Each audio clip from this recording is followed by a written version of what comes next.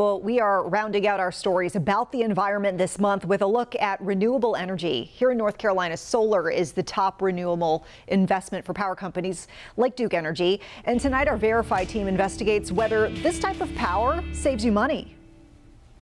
When you think of renewable energy, you probably think of it being clean and replenishing. But do you also think about the costs of using that energy? Some folks want to know how renewables compare to other energy sources like coal and natural gas. So let's verify. Is renewable energy cheaper to generate than non-renewable energy? Our sources, the U.S. Department of Energy, James McClawhorn with the North Carolina Utilities Commission, and the International Renewable Energy Agency. First, some definitions. The Energy Department says renewable energy includes solar, wind, geothermal, and hydroelectric. Non-renewable energy includes natural gas, nuclear, and coal.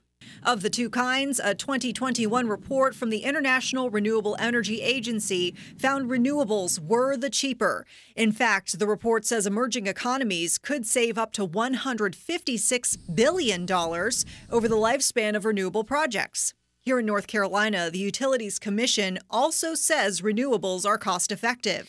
Yes, in that there is no fuel that has to be purchased and burned with renewable sources. That's despite renewable energy plants being unable to constantly generate peak power. And there could be some other cost of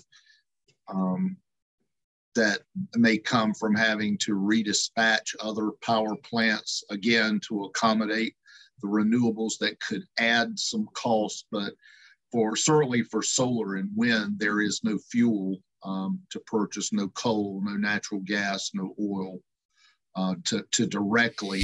So we can verify, yes, renewable energy is cheaper to generate than non-renewable energy.